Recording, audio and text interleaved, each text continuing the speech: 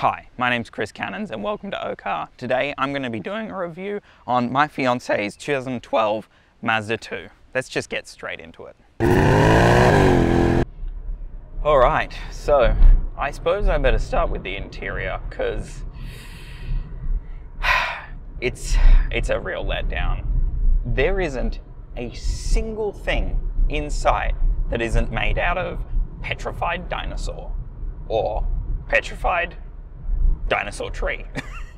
The entire interior is made out of plastic, and not nice plastic. I mean, they've made some effort. They've made the steering wheel out of something maybe a little bit softer than the rest of the car, but honestly, it's barely an improvement, and the whole top of the steering wheel from being in the sun has just disintegrated because it's made out of, yes, a slightly softer cheap plastic, but a cheap plastic nonetheless.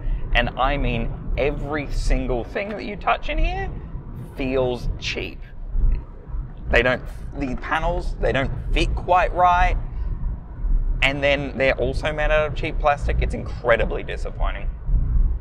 I understand that this was a cheap car when new, and you can save a lot of money by not, using nice materials on an interior, but this is just not nice to be in. Now, in terms of ride, it's actually not that bad. It's pretty comfortable, so you could almost forgive the cheap interior.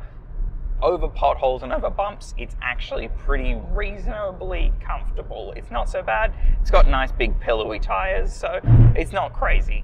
However, even though it has those big pillowy tires, there's a lot of road noise. There's not much sound insulation anywhere in this car. This car on the highway is really, really loud. It also has the 5-speed manual, which I believe later on this car did get a 6-speed, and I imagine that would make quite a big difference because this 5-speed on the highway, you are doing like 3,500 RPM to just stay at highway speeds, and that, my friend, is horrible. It is such an unbearable car to drive on the highway. I mean, look, I'm used to cars with big engines, so I'm particularly sensitive to this stuff. I'm used to having something that sits at like 2,500 RPM on the highway at most.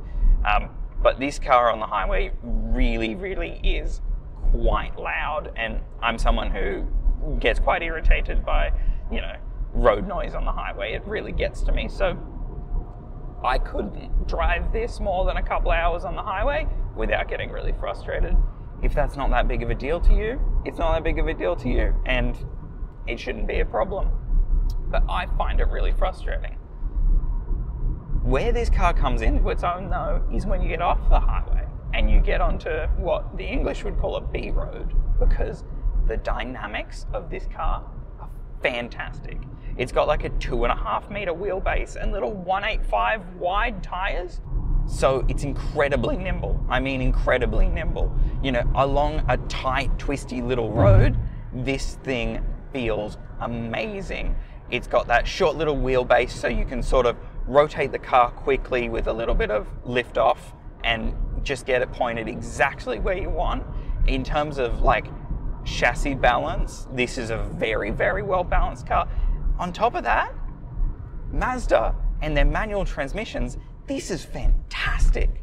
This little notchy little 5-speed feels almost as good as an MX-5 shifter. Honestly, I've driven a first-gen MX-5 and NA, and this shifter, this is 85–90% as good as that, and that was an awesome shifter. So Mazda, they are just killing it with their manual transmissions. I just love it.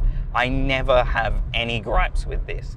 The clutch is very short, I find, but that's sort of a symptom of it being quite a small car. I've found most small cars tend to have a fairly touchy clutch, but once you get used to it, it's really not a problem.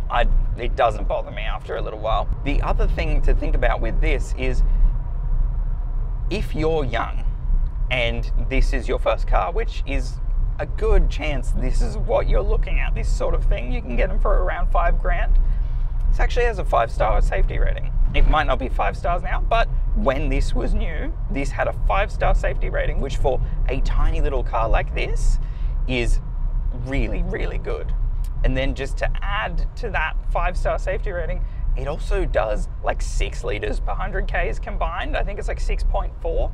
That is absolutely fantastic. I mean, I know we live in the world of hybrids where stuff says that it does like, you know, 3 liters per 100 Ks and little turbo diesels, but honestly, if you don't drive this on the highway, I do think you're going to be getting down to like 5 liters per 100 Ks, 4 liters per 100 Ks, because that's what this is really designed for. And, you know, that combined number's getting brought up by how bad this probably is on the highway. And it's so good. When you get in this car and you take it for a proper drive, it's just excellent. You take it on a narrow little B road, it's amazing. The pedals are like the perfect distance from each other for a bit of heeling and towing. So if you're looking at this as a first car, as a car enthusiast, I really got to recommend it. It's dynamic, it's small, it's tight, it just feels so good when you hustle it, but then it's also good on fuel economy. And if you do wrap it around a tree, which, let's face it, if it's your first car and you are a car enthusiast, there's every chance you are going to wrap it around a tree. It's got a 5-star safety rating, so you probably will live. No guarantees. I'm not guaranteeing you're going to live, but honestly, I am astounded by how good this car is. And really genuinely, if I had this and the Merc sitting next to each other in the garage, like my 5.5 litre V8 performance car, like a proper super saloon in its day, and this was sitting next to it, if I was going anywhere with some tight roads, I'd be taking this. This is so much more fun to drive in those tight little corners where how light this is really comes into its own. I don't know what it is, but I bet you it's under a ton. If it's not under a ton, it's only just over.